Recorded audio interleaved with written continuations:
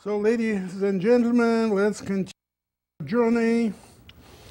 And let's go back to this view graph. I promised that I wouldn't torture you very much with mathematics, but dynamics without elementary mechanics, I wouldn't call it mathematics, doesn't exist. And moreover, than that my talk is about modeling, analytical modeling. So going back to this view graph, what you see on the top is an equation of motion of an elongated printed circuit board, and two terms are considered here. The first one is the elastic strain term, that it's a loading per unit length that is equivalent to the strain elastic behavior of the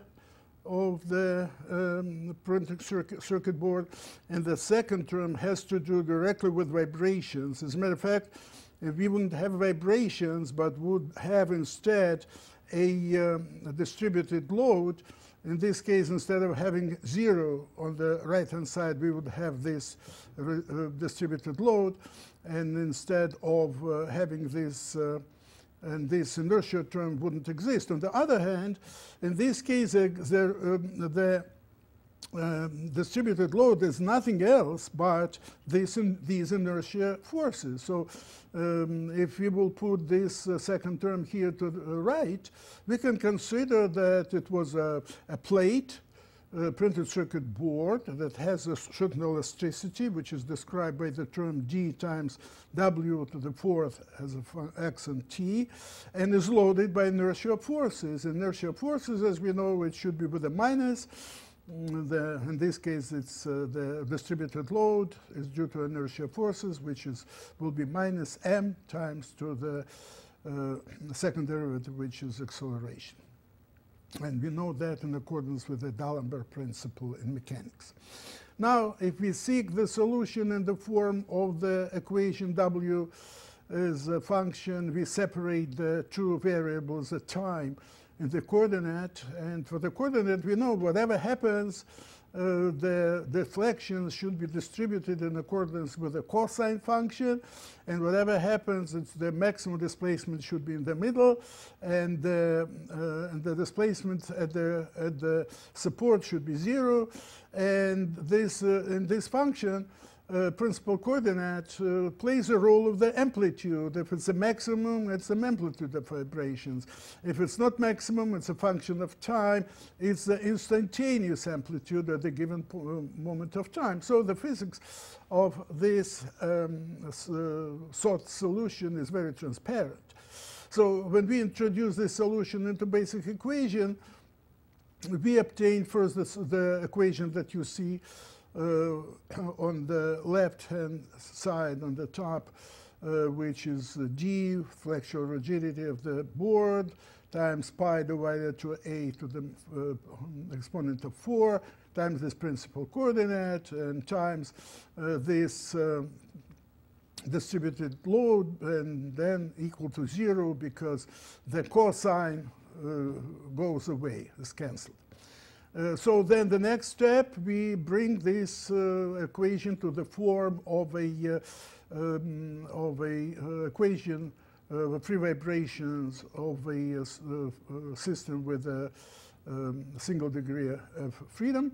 And the notation which is used here is very important, which is pi squared divided for a square root of flexural rigidity divided by ma squared. And this is the formula for what just came out of this equation, the formula for the natural frequency. But if you want to interpret this formula for the natural frequency as the same way as what we did for the single degree of freedom system when we had just a load hanging on a spring, in this case, we will use a k divided by m, and the additional notations that we introduce is k is, of course, the spring constant goes up if the flexural rigidity goes up, and it's inversely proportional to the length of the of the PCB squared. But the important and non-obvious thing is the mass that has come out automatically from this solution is not exactly the mass of the system. It's a so-called generalized mass, and it's only a quarter. In this case, it's only a quarter of the mass of the system. And the physics of that, the physical explanation is that because it's not the entire printed circuit board that experiences the same loading, but the loading and the performance, the behavior of a particular cross-section depends on where it's located with respect to the mid-cross-section, and that's reflected in the formula for the generalized mass. Now, in the previous analysis, we deliberately restricted that analysis to the first modes of vibration only. And in the theory of dynamics, of dynamic response, of printed circuit board, of other elements, the natural question is, and what is the role of the higher modes? Because the more quote-unquote dynamic is the loading, the more it's closer to the instantaneous impulse, the more modes of vibration this loading generates. And how important are they, and whether to what extent we should be concerned about their role. And let's now use the same equation, but we'll be seeking its solution not in the form of a just principal coordinate of the first mode times the cosine, but we will seek this solution in the form of a series where the I represents a certain modes of vibration, because here, and we discussed it yesterday, only the odd modes will be generated. We have I is changing from 1, 3, 5, and so on to n, whatever n is, infinity. And accordingly, the principal coordinates will be different for different modes, and the functions, these will be also different. It will be more than just 1/2 wave of a deflection. It will be 3 half waves, 5, and so on, along the printed circuit board. Now we'll do the same procedure, follow the same procedure what we did before. We will introduce the sort solution into the equation. Then we'll see that it will the result will be indeed equal to 0 if the expression in the brackets will be equal to 0 for any x. And that gives us a very nice result that although we considered all these modes together, but we can get away without considering each mode, each I, separately. So because it's a linear approach, then we can consider each mode separately, and to use an expression the same that we used in the previous treatment. Let me go back. In this case, the only difference that in this equation, where f with the 2 dots plus omega squared f a function of t, if the f's will have a index, a subscript of I. Other than that, it will be the same equation, and certainly the solution will be similar, and the results will be similar. Again, the only difference is the natural frequencies will increase with the number of the mode of vibration squared. So that means that the frequency of the third mode of vibration will be 9 times higher than the first mode. The fifth mode of vibration will be 25 times higher, and so on. For this type of a support, it turns out that the mass will be the same, generalized mass will be the same for different modes, but the spring constant will be different. And actually, that's the equation that I just mentioned to you, which is similar to the equation in the previous slide, is written here at the end. It's the last equation, which has a very simple solution depending on the on the initial conditions. Now, let's consider these particular initial conditions. What we will have, how we should revisit this equation depending on the initial conditions during the drop height. Again, we repeat exactly the same. We have the same equation, then we seek the solution exactly in the same way, and then we obtain the same solution, the same equation for the principal coordinate as in the previous situation, and even for the system with a single degree of freedom, only the subscript, the index here is I. But we seek the solution to this equation, as you see, in the form of a sinusoid. We don't know yet what the amplitudes will be, C sub I, but we know that whatever they will be, it should be the frequency of the solution should be omega sub I, and we substitute this I and this solution F sub I is equal to C sub I sine W sub IT. So when we introduce that into the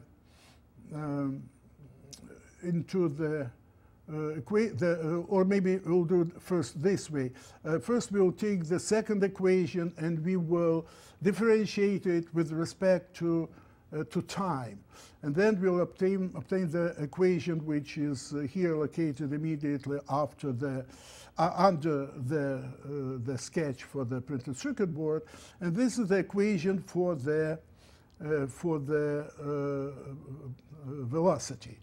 Important thing that at the initial point of time when it's dropped and it's only the printed circuit board touches the floor, all the points of this printed circuit board, regardless of where they are located at the initial moment of time, have exactly the same velocity. And this velocity can be calculated as a square root of 2gh. It's clear. So when you follow these derivations, it's pretty simple. We found that the initial condition for the principal coordinate for its velocity is given by the lowest formula on the on the right hand side, and it is not just the square root of 2gh, but it has also 4 divided by IP. And this 4 divided by IP has again to do with that situation that it's true, the initial velocity was the same for all of them, but when it's after the response will be different for different points, and therefore this factor 4 divided by IP takes care of that. But on the other hand, if we will take this principal coordinate and we'll seek its solution in the form of C sub I times sine omega sub IT, as you see on the right-hand side, third formula from above, or the third formula from below. And in this case, if you will differentiate that in order to find the velocity, you will have S sub I times omega sub cos times cosine. At the initial moment of time, cosine WT when t is 0, it's 1. So that's how we come up with the formula where this is the lowest formula on the right-hand side. 4 divided by IP, square root of 2gh is equal C sub I times omega I. From here, we find this C sub I, and from here, we find everything. So we solve this problem, and you see it's not that complicated.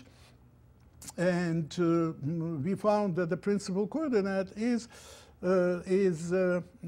expressed by the lowest equation on this view graph, and it's a total displacement with consideration of the higher modes of vibration. Actually, it's not displacement, it's displacement for the principal coordinate, if you want to find. Oh, no, that's right. So it's Yes, because it's for the principle, for its total displacement. By the way, it's a typo here. It shouldn't be f as a function of t. It should be w as a function of xt, because here you have also x's and you have the general solution. So the lowest formula has a typo, and it shouldn't be f as a function of t. It should be w as a function of x and t. But the important thing in this formula that, as you see, these series converge very rapidly because it has I cube in the denominator. That means roughly each next term, and the maximum value is not roughly, it's exactly of each next term. For the first one is 1. For the second one is 1 divided by 27, 3 in the cube. For the next one, it's 1 divided by 125. So 2 or 3, maximum 4 terms give a accurate enough solution. So we've solved the problem. Now let's see what we'll do with this problem. You know that they say in this type of analysis, before you start solving a problem, think what you'll do with its solution. And here what we'll do with the solution. So this is the equation that we have. And elastic body, higher modes of vibration, energy balance. Now I want to calculate the energy. And I have how I calculate the energy is that I'll take the displacement, differentiate that with respect to the time, that gives me velocity, and energy, kinetic energy. By the way, it's K in the lowest formula. It's not the spring constant. It's just I use the same. I shouldn't have done that, but in this case, it's kinetic energy of the beam, of the plate, elongated plate. And look at the lowest formula, and let's discuss it a little bit because there is a lot of interesting, important physics there. Of course, first the kinetic energy, and the kinetic energy at the initial moment of time should be the same as the initial potential energy, and should be the same as the potential energy, the strain energy after the printed circuit board deflects to its full extent. And now let's take a look. We have do, that's a formal and simple mathematics. If you'll go through that, and the second term, first just we substitute everything. The second term, we have a factor 16 divided pi squared. Then we have MAGH. So MAGH, it's proportional to its initial kinetic energy of the first mode of vibrations, then a 16 divided pi squared, and this summation of 1 divided by I squared. That's a correction that takes care of the higher modes of vibration. So if you will go to the next formula, you will see that the kinetic energy of the entire printed circuit board can be calculated as pi squared divided by 8 and times the kinetic energy that is due to the first mode only. And so pi squared divided by 8 is 1.2337. And indeed, if you will calculate the initial potential energy of the board, you will have 2 MAGH as it's supposed to be. But the important thing here is that if you want to determine the total energy, the strain energy of the entire board, you should multiply the kinetic energy of the first mode by a factor of 1.23. It's true, indeed, the total energy is greater, as it should be, than the energy of the first mode only, but it's greater, or if you take all the higher modes together, it's only greater by a factor of 1.23, 23%. Well, in this case, we can do that. We will be conservative if we'll do the following. If we will calculate the total energy and will attribute that to the first mode only. In this case, we will overestimate the actual response, actual stresses, actual everything by 23%, which is probably fine. So that's a useful thing to know. Just speaking in advance of what will happen with nonlinear modes of vibration, I would say it's even more justified to restrict the analysis to the first mode of vibrations. It's even more justified to do that for the nonlinear vibrations because the tensile forces, membrane forces, have a significant effect on the first mode, but have a very, very low effect of the higher modes. And therefore, if we consider the first mode and we consider the energy which is due to the stretching of the printed circuit board, we will be, as engineers, in a reasonably good shape. We'll consider everything. So in other words, we'll be conservative, but not very much conservative. Next problem is when the impact load is applied to one of the ends of a thin and elongating portable device. We already sort of discussed this problem that has to do with the portable device when it's dropped and it hits the floor with just one end. And here are the results. I will not go into the detailed description. I'll give you the results. For a constant suddenly applied and suddenly removed load, the dynamic factor for the time after the load is removed, and the T sub 0 is the duration of the short-term load.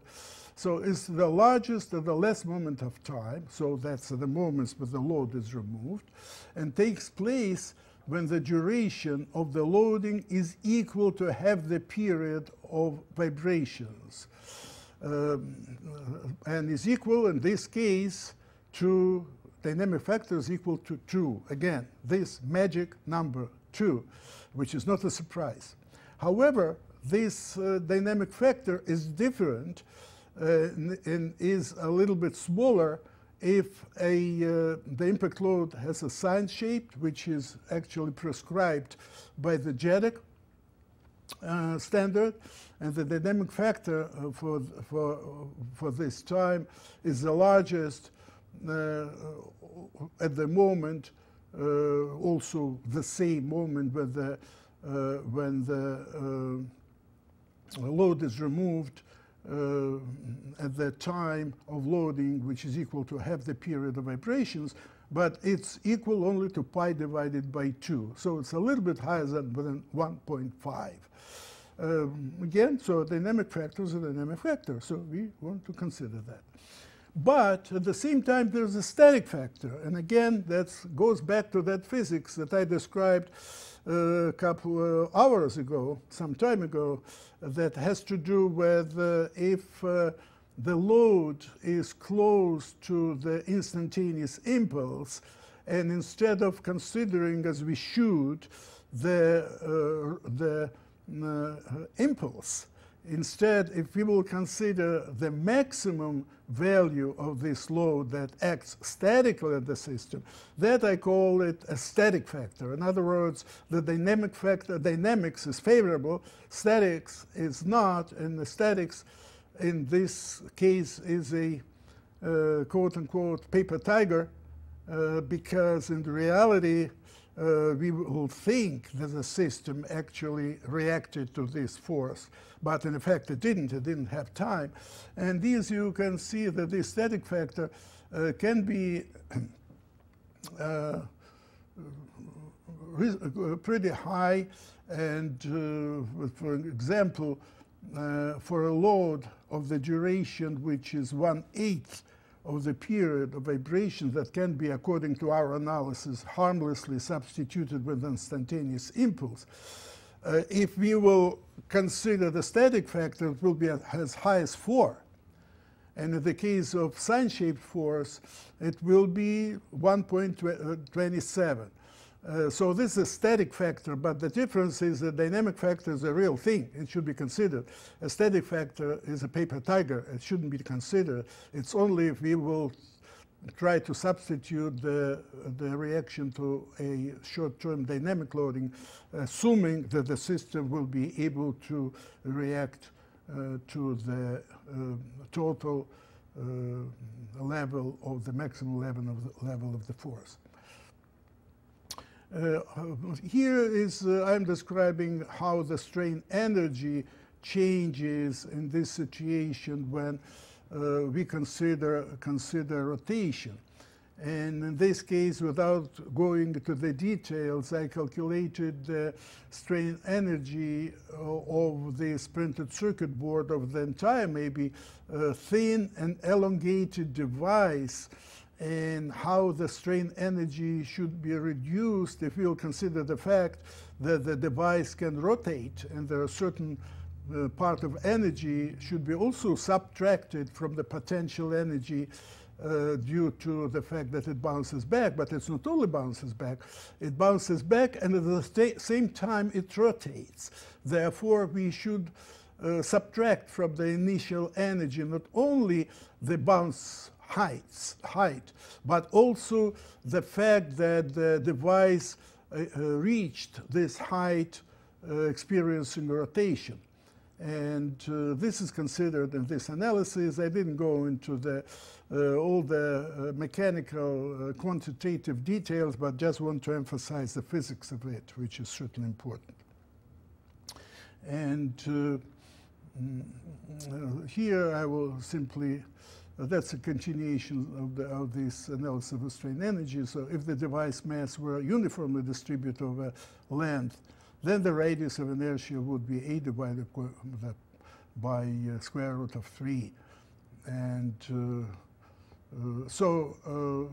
again, what this says, that we should, we can interpret the bounce height of the device, bouncing height of the device, if we will want to include into the actual bouncing height also the role of rotation.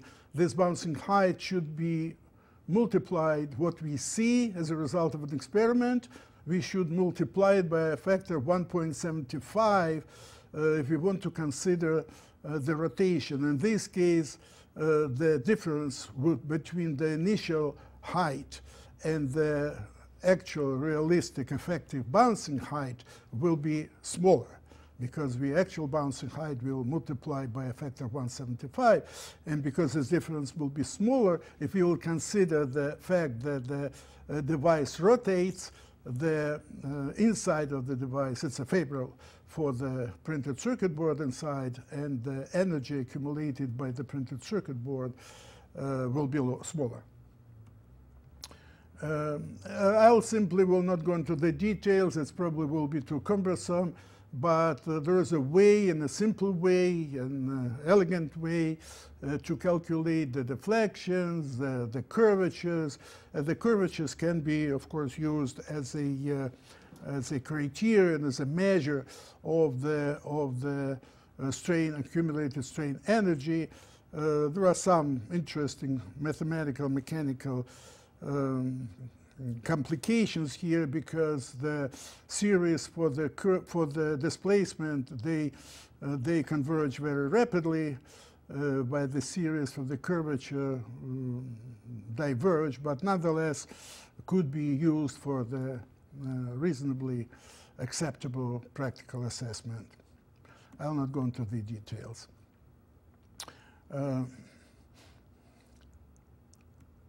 I will go now of some results of the accelerated drop testing of the board level and predicted dynamic response of elongated printed circuit board to impact load applied to one of its ends.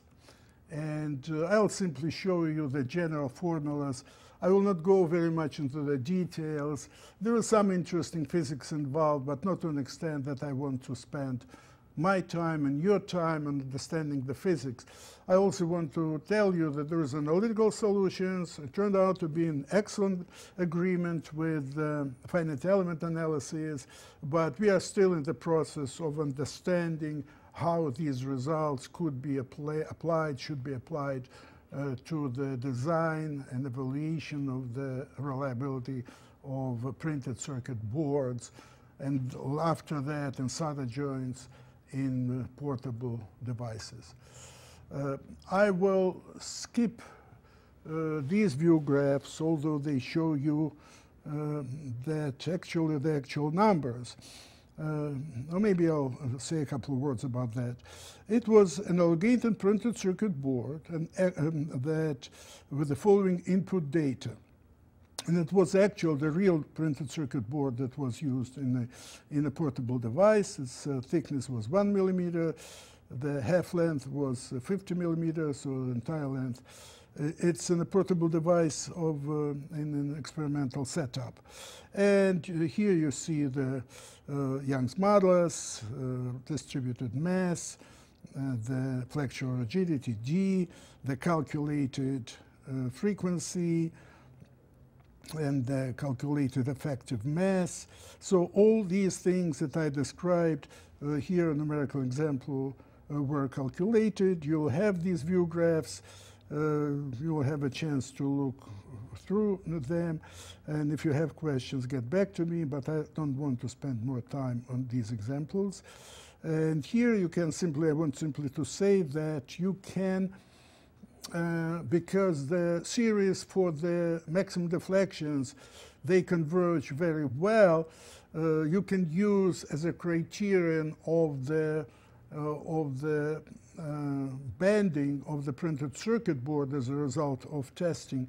You can use the difference between the calculated deflection in the mid-cross section and at the ends, because the device here was actually support-free, and therefore the maximum deflection should be evaluated as a difference between the deflection in the middle and the deflections at the ends. Now I will mention to you that we also ran tests in Intel for the printed circuit board with a concentrated lump mass in the center. I will simply show you the motivation was clear. We described that. The motivation had to do with the fact that we wanted to enhance the testing conditions, and the background motivation incentive can be formulated this way: that structures of the type in question are currently employed in some advanced test vehicles to enhance the dynamic response of the board-level board grid array structure to a drop or a shock impact applied to the printed circuit board support contour. The obtained improved solution for the fundamental frequency and the expression for the deflected surface coordinate function could be used also when there is a need to predict the dynamic response characteristics that require differentiation of the coordinate function, for instance, angles of rotations or curvature. As you remember, what I showed here is that you see the curvature can be obtained or should be obtained by differentiation twice with respect to the coordinate, the deflection function.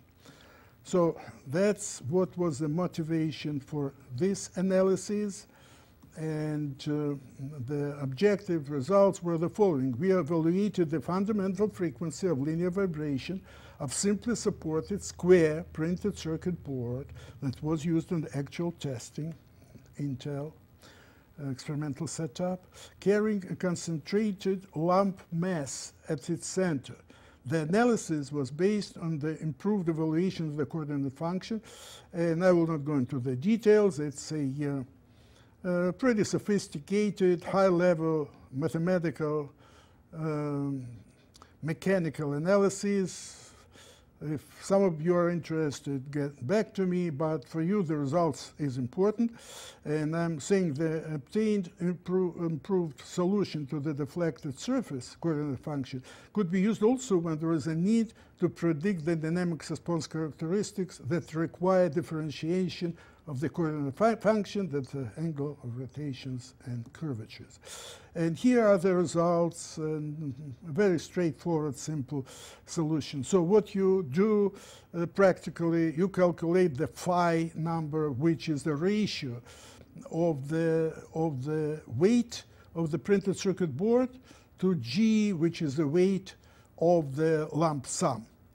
And then when you have this phi, you go to the table that we calculated, you evaluate the number S, which correspond to this ratio, and by having this number S, you use the less formula on the left here, and then when you know S value, the only unknown here is a frequency, omega. So from here, you calculate this frequency, omega. And so you know that, and then you can certainly compare it with the situation when you don't have a lump mass. So let's, for instance, half of the PCB size will be 150 millimeters. So it's huge, and it's actually the test vehicle that was used in Intel. It was not for portable electronics. It was for regular electronics. And PCB general rigidity, flexural rigidity was calculated. The distributed mass per unit printed circuit board area was this one, and it's a realistic, the actual number. Actually, it was even measured. It was actual mass was measured and divided by 4. If you remember, that's the difference between the generalized mass and the actual mass. And the weight of the concentrated mass of PCB, so that one, so we calculated that, and based on that, we obtained the frequency of the printed circuit board with the lump mass in the center, and the finite element prediction was practically the same as we obtained analytically. But analytical prediction, again, they shows, let me show here, clearly indicate what effects, if we are interested in the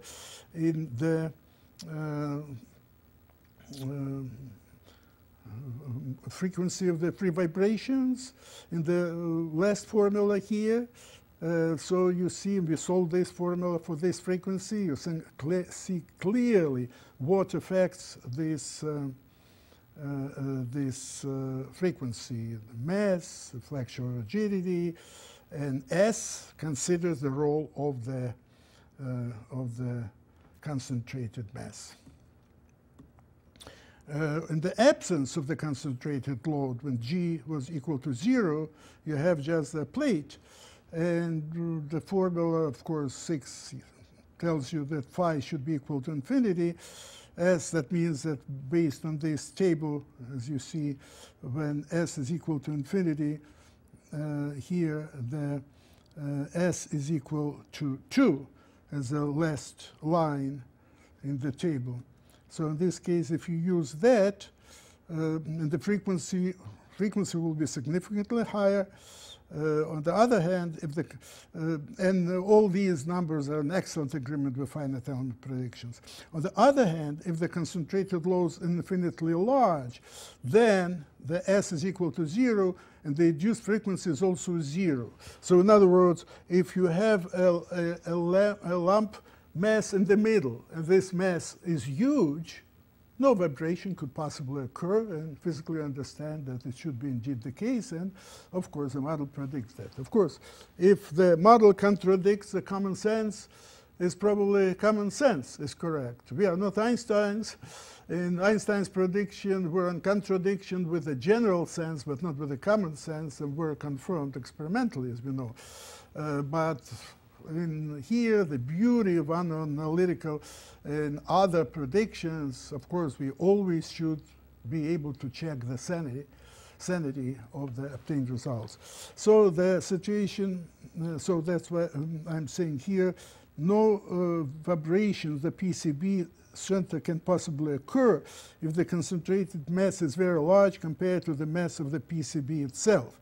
This situation is equivalent to the situation where the PCB center point is firmly anchored and cannot exhibit, therefore, any lateral displacement. So if you want to enhance what's going on, please do it, but don't over-enhance it. In other words, the concentrated mass in the middle cannot be very high, otherwise it will be a different animal and the result will be absolutely misleading.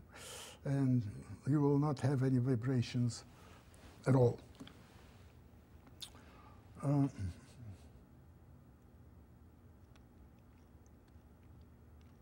The third example, which is also an excellent agreement with finite element, is this. We took this concentrated mass and we sort of spread it out around the printed circuit board. So we obtain a sort of a heavy printed circuit board, but with the uniformly distributed mass, hypothetical.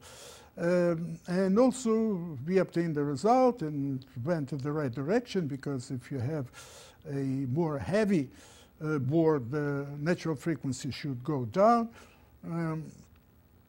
And also the good thing that the concept that I described prior to that, which was based on a different approach based on the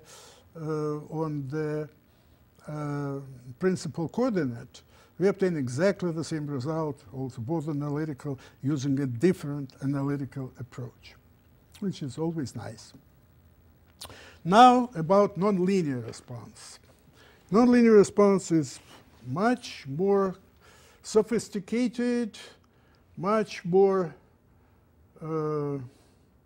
difficult, and unfortunately much more important in a situation when we want to evaluate the mechanical behavior, mechanical response of a printed circuit board, or the solder joints, or the surface-mounted device on the board level.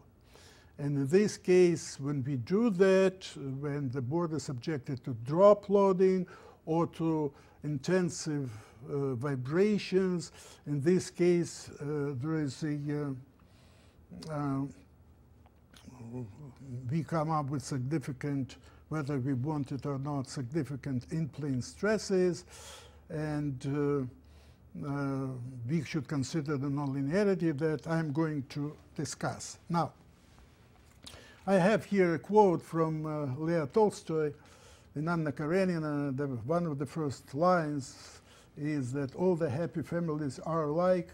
I think it's even an epigraph to this famous novel. All the happy families are alike. Every unhappy family is unhappy in its own way. So what Tolstoy meant is clear, but what I mean by bringing this quote is a linear solution is straightforward, well established. Of course, you can make a mistake there, but you better not to. You can check it. And it's only one linear solution. You cannot have several linear solutions. With nonlinear response, it's more complicated. So these unhappy families are all different. I remember that I read one book about nonlinear vibrations many years ago. And the author put it this way. The way that we divide the vibrations on two groups, linear and nonlinear, is that as if we will divide all the subjects in the world into bananas and non-bananas. We more or less know what bananas are, although there are also different bananas, but then the rest of the world are non-bananas. And nonlinear could be in many ways very different. I will only address one way of nonlinearity, where the nonlinear response of a printed circuit board, and although I mentioned to you several times so far that then when the response, when the deflections, when the loading is significant, in addition to bending, we also whether we want it or not, we bring in, we invite in-plane stresses. People call that sometimes membrane stresses. Why? Because a very, very thin plate and very flexible plate, which is called a membrane, does not resist to bending because its flexural rigidity is next to zero, and the only type of loading that arises in these structural elements when they are subjected to bending are in-plane stresses. And you can simply imagine it's something like a very flexible rubber strip or something like that, a stocking that resists to stretching and practically doesn't resist a thread and doesn't resist to bending. But in actual printed circuit boards, we have both. Although they're thin, and the large deflections of thin plates results in in-plane membrane stresses, but it also is associated with bending. Depending on the situation, the ratio of the bending stresses to the tensile stresses due to membrane forces can be different. For instance, you saw already one result when we considered a nonlinear problem indirectly. How we did that? That was when we discussed the compliant attachment, and when we had a surface-mounted device attached by using compliant attachment to a printed circuit board. Of course, we solved first the very linear problems, not for the vibrations, but simply we assumed that we already know the forces, we know the bending moments either from measurement, as what we did. I mentioned to you that the measured results were in good agreement with the predictions, but predictions certainly were based on nonlinear analysis, because from a linear analysis, you cannot predict the reactive forces. I want to emphasize in this connection that if these forces were external forces, a different ballgame. If these forces wouldn't be reactive forces, but would be applied external forces, the problem wouldn't be nonlinear. It would be linear. It will be a little bit more complicated because we will have a term that will be proportional to this applied external force. But this applied external force, the force itself, would be known. And the force would be known and independent of the rate of the deflection, of the magnitude of the deflection. In a nonlinear, this force is unknown in advance because this force varies with time. And although this tensile force, is the same along the printed circuit board for the given moment of time, but it's not the same for different moments of time. It's zero when the printed circuit board is in the equilibrium condition. At the moment